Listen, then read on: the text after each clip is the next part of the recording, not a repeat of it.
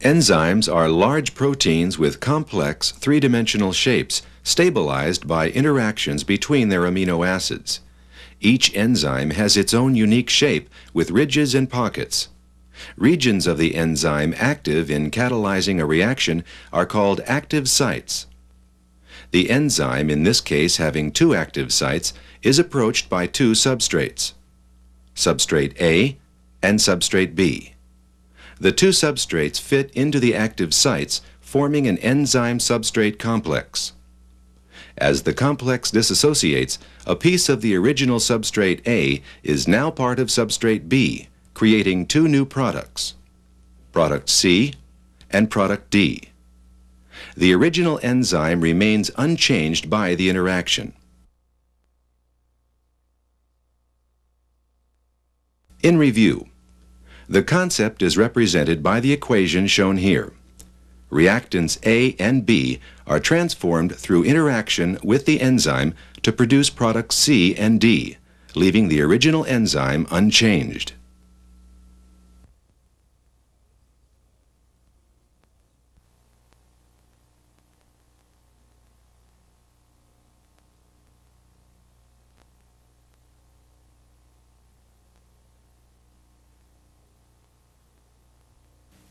In order to illustrate the basic concept of osmosis, begin with a transparent container full of water. The container is divided in half by a semi-permeable membrane that allows only water to pass through. Unequal quantities of solute are added to both sides. The solution on the left is more dilute and the solution on the right is more concentrated.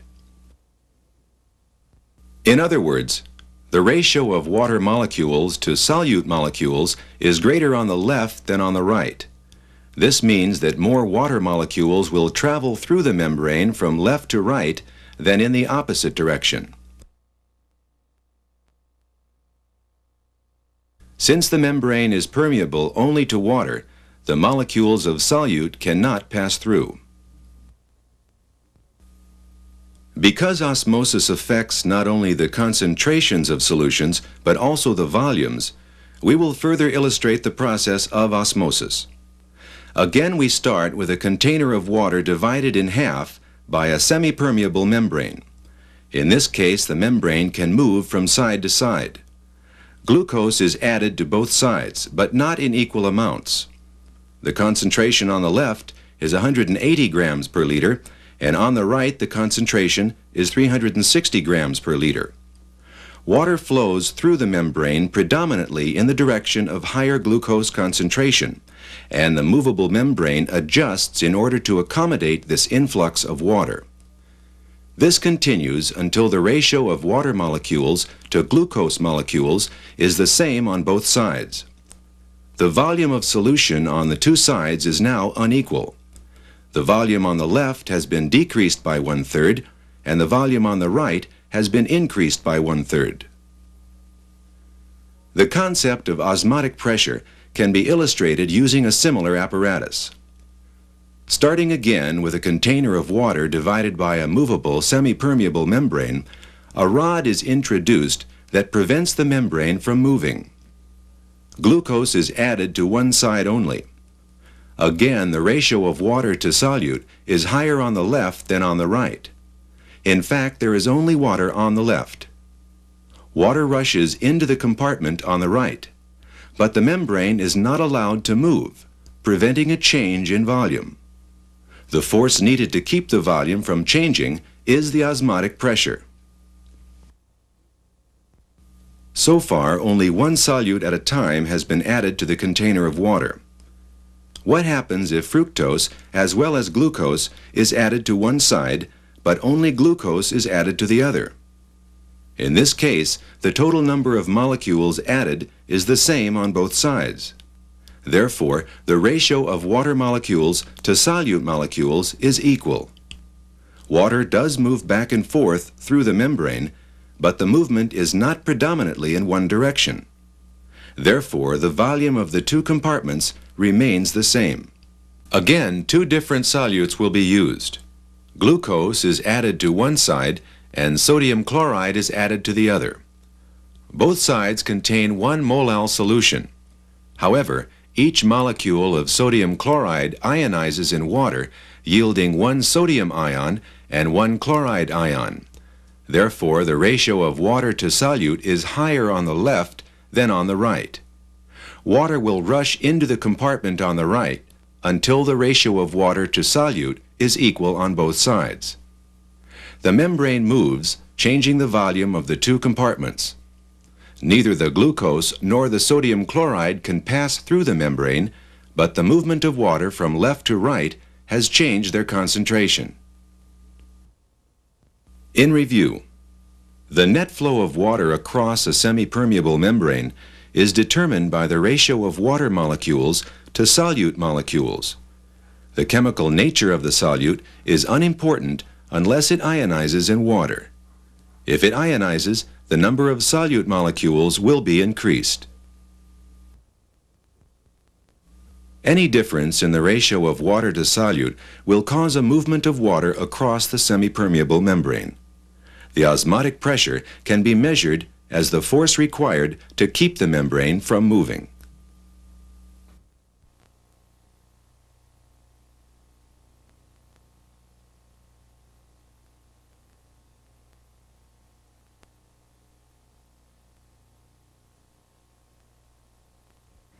Embedded through the cell wall are carrier proteins that allow the passage of materials from one side of the cell membrane to the other. Within the carrier protein is a binding or recognition site. In order for certain ions and molecules to pass through the cell membrane, they must first attach themselves to the binding site of a carrier protein. In this case, we are seeing a calcium ion, which is to pass from an area of lower calcium concentration to an area of higher calcium concentration. This requires an input of energy through the process of active transport. The binding of calcium to the recognition site stimulates the breakdown of ATP, releasing a phosphate group. This results in the phosphorylation of the carrier protein, causing it to change shape, thereby releasing the calcium ion to the opposite side of the cell membrane.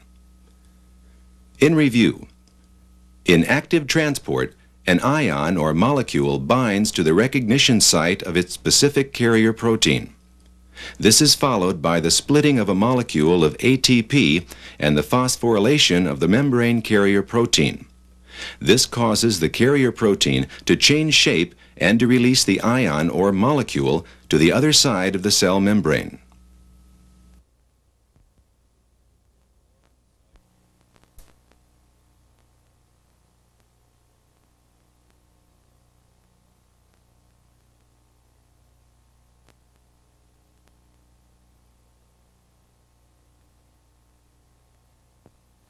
The cell is separated from its surroundings by a cell membrane. Within the semifluid cytoplasm are membrane-bound organelles. These include lysosomes, the Golgi apparatus, vesicles, the rough endoplasmic reticulum, and finally the nucleus, which is surrounded by a nuclear membrane. Proteins synthesized by ribosomes in the rough endoplasmic reticulum are incorporated into vesicles and transported to the cisternae of the Golgi apparatus for further processing. As the protein makes its way from one part of the Golgi apparatus to another, a segment of the protein may be removed. A carbohydrate or lipid may be added. Mature proteins, destined for secretion by the cell, are again wrapped in a membranous envelope. These vesicles make their way to the cell membrane. The membranes fuse and proteins are secreted. Not all proteins processed by the Golgi apparatus are secreted. Some are packaged into organelles called lysosomes. These organelles generally stay within the cell, and the enzymes they contain are used for intracellular digestion. In review, proteins are synthesized by ribosomes in the rough endoplasmic reticulum and incorporated into vesicles. These vesicles transport the proteins to the Golgi apparatus for further processing. Proteins destined for secretion are packaged into vesicles that fuse with the cell membrane, releasing the proteins to the cell exterior. Other proteins are incorporated into lysosomes. These stay within the cell and are involved in intracellular digestion.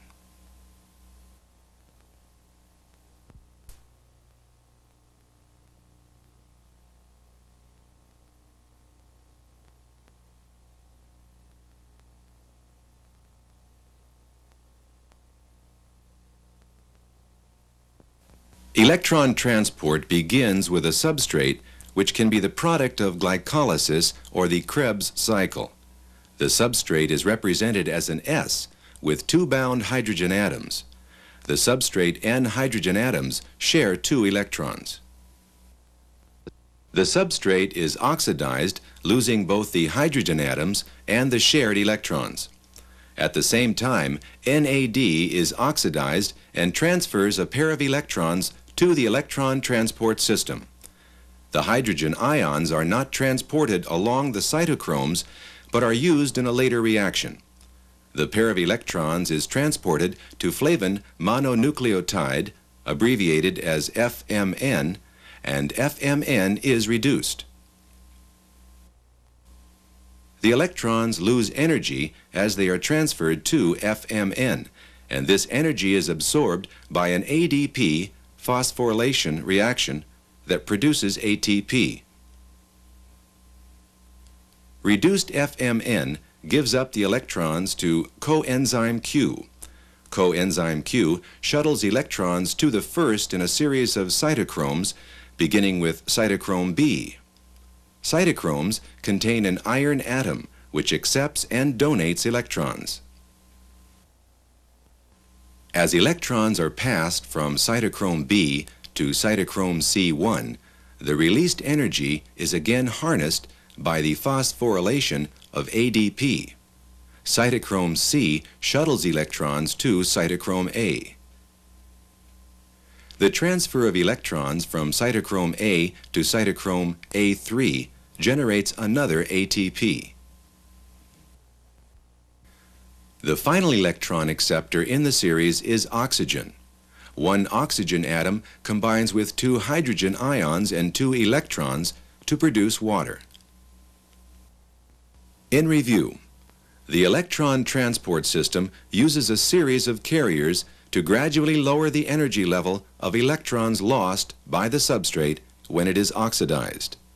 This energy is harnessed during the phosphorylation of ADP, producing ATP. FAD, an electron carrier, is reduced to FADH2 during the Krebs cycle. This carrier enters the electron transport chain by transferring electrons to coenzyme Q. We see a general drop in available energy like water flowing over a series of waterfalls as the electrons are transferred from one carrier to another. Using this analogy, at each cascade, the energy of falling water is used to perform a task which is the synthesis of ATP.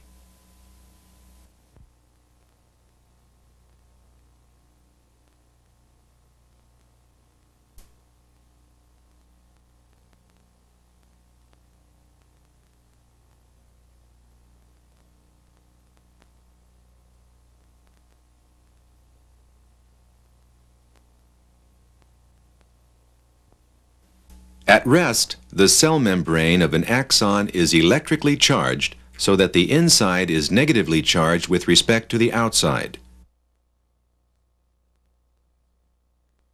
The electrical charge difference between the inside and outside of the cell is approximately minus 70 millivolts and is called the resting membrane potential. The resting membrane potential is maintained by a specific distribution of ions inside and outside of the cell. There are more sodium ions outside the membrane than inside. The opposite is true for potassium ions. There are more inside the cell than outside. A depolarizing stimulus changes the ion permeability of the cell membrane. The stimulus causes voltage-sensitive sodium channels to open, which allows sodium ions to rush into the cell.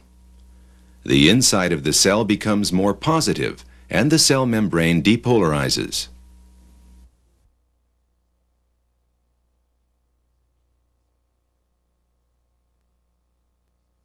After a slight time delay, the depolarization of the cell membrane causes the opening of voltage-sensitive potassium channels.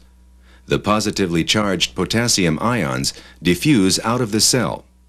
Because the potassium ions are positively charged and diffuse out of the cell, the inside of the cell membrane becomes less positive. This is the process of repolarization. The voltage-sensitive sodium channels close during repolarization. This rapid sequence of events involving the depolarization and repolarization of the cell membrane is called an action potential. Sodium ions are pumped out of the cell and potassium ions are brought in by active transport. The resting membrane potential is reestablished very quickly. A myelinated axon is characterized by the presence of a discontinuous myelin sheath made by Schwann cells. Regions where the cell membrane is exposed to the surrounding fluid are called nodes. A nerve impulse travels rapidly through the myelinated portion of the axon and causes voltage-sensitive channels to open at the node. Positively charged sodium ions diffuse into the axon and an action potential is generated.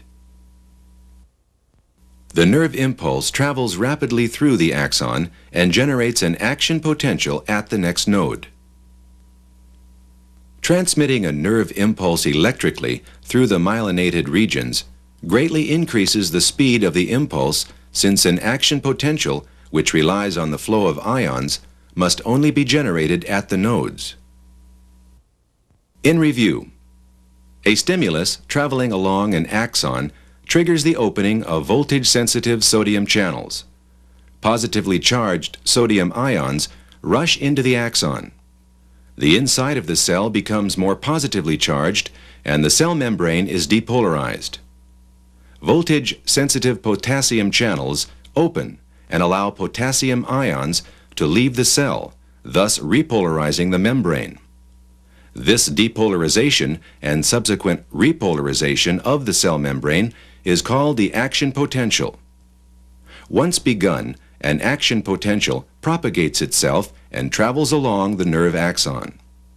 Any change in the relative distribution of sodium and potassium ions that may occur during this process is counteracted by active transport, which moves sodium ions out of the cell and potassium ions in. Although impulses travel rapidly in this manner, their speed is greatly increased by the presence of a myelin sheath. Where present, this sheath insulates the axon and the impulse is transmitted electrically through the cytoplasm. An action potential is generated only at the nodes, and so the impulse seems to jump from node to node along the myelinated axon.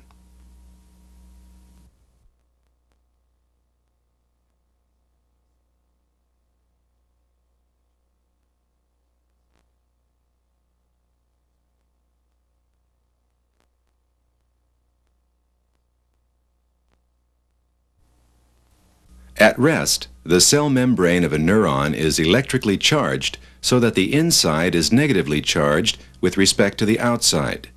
The electrical charge difference between the inside and outside of the cell is approximately -70 millivolts and is called the resting membrane potential.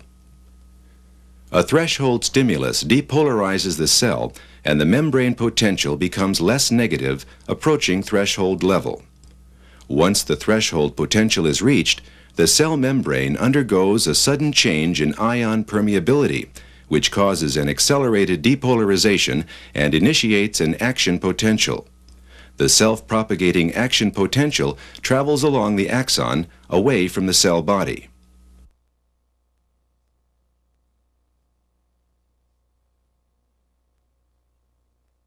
A subthreshold stimulus depolarizes the cell, but the membrane potential does not reach threshold level. The cell returns to the resting membrane potential without initiating an action potential. A series of subthreshold stimuli can have an additive effect to depolarize the membrane potential to threshold level. This temporal summation can initiate an action potential. Subthreshold stimuli arriving simultaneously in adjacent regions of the dendrites can also have an additive effect to depolarize the membrane potential to threshold level. This spatial summation can also initiate an action potential. In review, an action potential can only be initiated in a neuron when the membrane potential depolarizes to threshold level. This occurs in several ways. One strong threshold stimulus can depolarize the membrane to threshold level. A series of subthreshold stimuli can have an additive effect to depolarize the membrane to threshold level. This is called temporal summation. Similarly, several subthreshold stimuli arriving simultaneously to the neuron can have an additive effect to depolarize the membrane to threshold level. This is called spatial summation.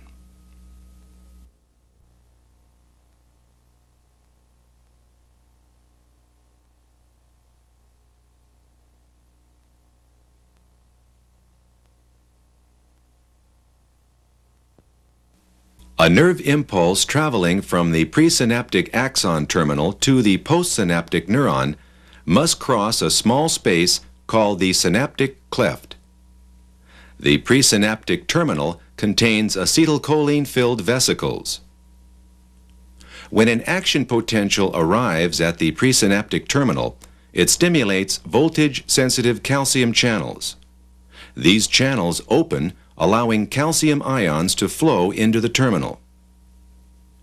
The calcium ions activate enzymes which in turn facilitate the fusion of vesicles with the cell membrane. Acetylcholine is released. Acetylcholine diffuses across the synaptic cleft, where it binds to the receptor sites of chemically gated channels in the membrane of the postsynaptic neuron. The chemically gated channels open and sodium ions rush into the cell, slightly depolarizing the membrane. Potassium ions are also allowed to flow out, but fewer potassium ions than sodium ions diffuse across the membrane.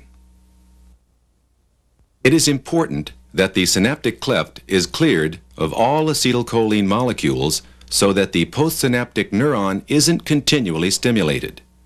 The acetylcholine molecules are broken down by acetylcholine esterase, an enzyme found in the cell membrane of the postsynaptic neuron. In addition, acetylcholine does not permanently bind to the channels, and these molecules must also be inactivated. In review, upon reaching the terminal end of the neuron, an action potential opens voltage-sensitive channels that allow calcium ions to flow into the cell. These ions activate enzymes that in turn facilitate the fusion of vesicles containing acetylcholine with the cell membrane. In this way, acetylcholine is released. It diffuses across the synaptic cleft and binds to chemically gated channels in the cell membrane of the postsynaptic neuron.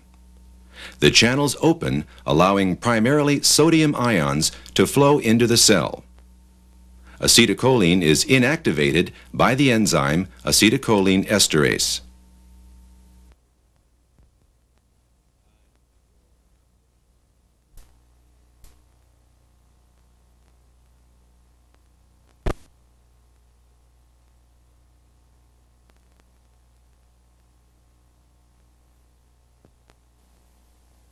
In the eye, the transparent lens is held in position by a large number of strong but delicate fibers which together form the suspensory ligament.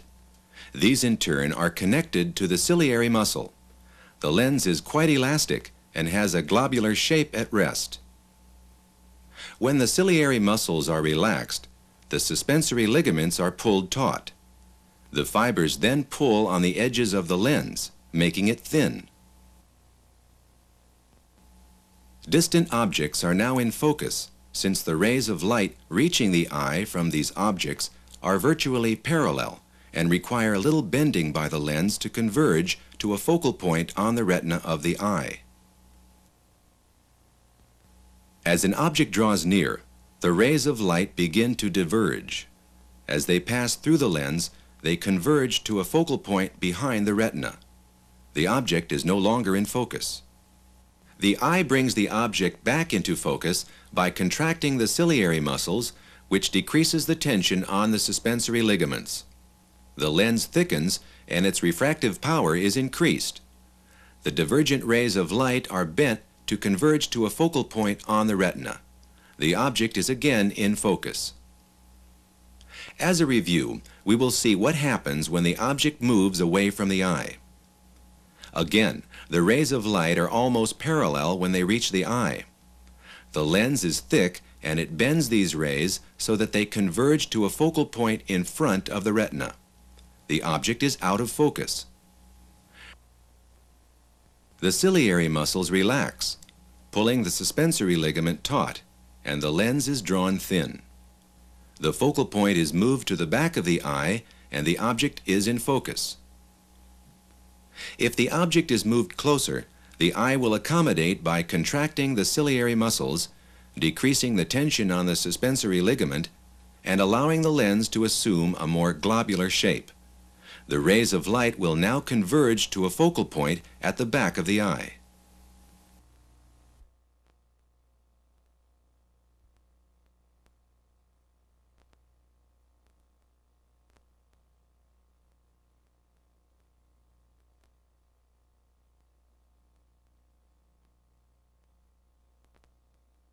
Steroid hormones are attached to a carrier protein and travel in the bloodstream to their target cells.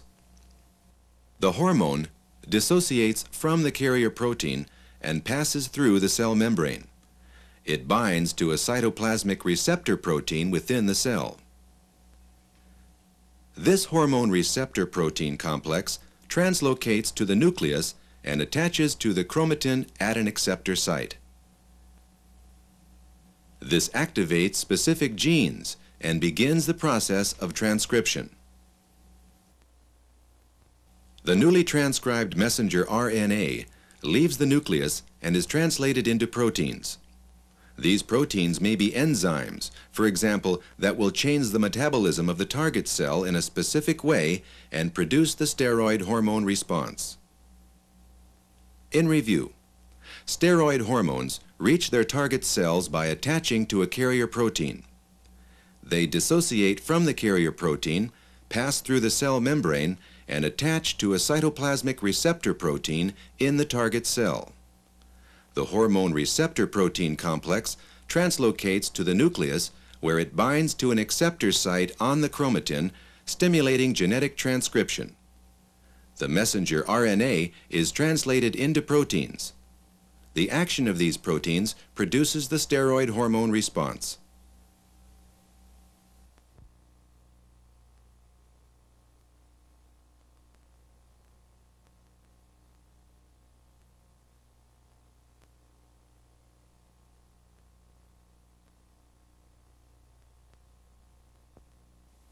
Like steroid hormones, thyroxine, or T4, travels in the bloodstream attached to a carrier protein, in this case, thyroxine-binding globulin, or TBG.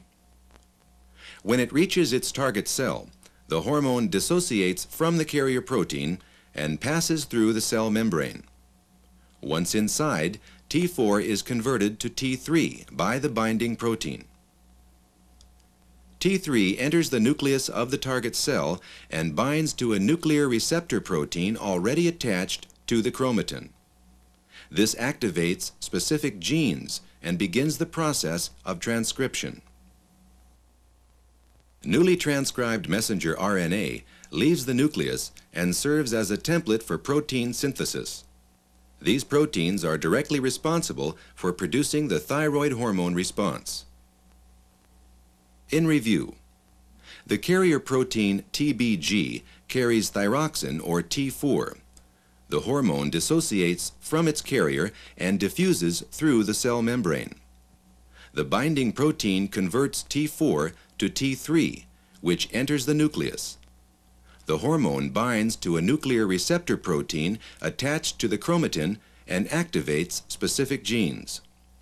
Messenger RNA is produced and leaves the nucleus. Messenger RNA is translated into proteins, and these proteins produce the thyroid hormone response.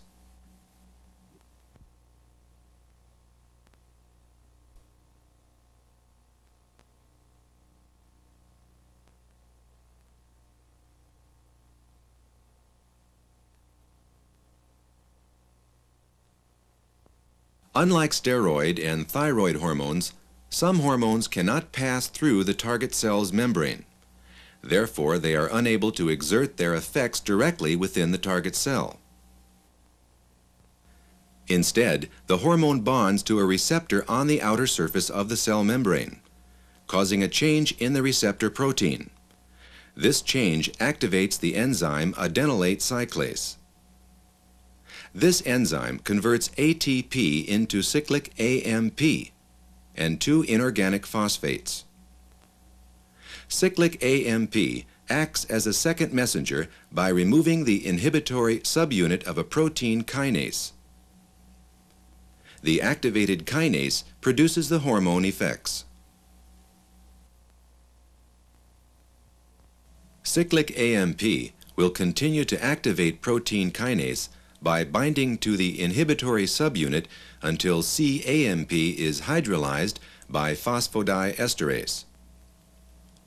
In review, unlike steroid and thyroid hormones, which pass through the cell membrane of their target cells, water-soluble hormones must exert their effects indirectly by bonding to receptor proteins on the outside of the cells. These receptor proteins activate adenylate cyclase, which converts ATP to cyclic AMP. Protein kinases are activated by the removal of an inhibitory subunit by cyclic AMP. The protein kinase produces the hormone effects. Cyclic AMP is quickly inactivated by the enzyme phosphodiesterase.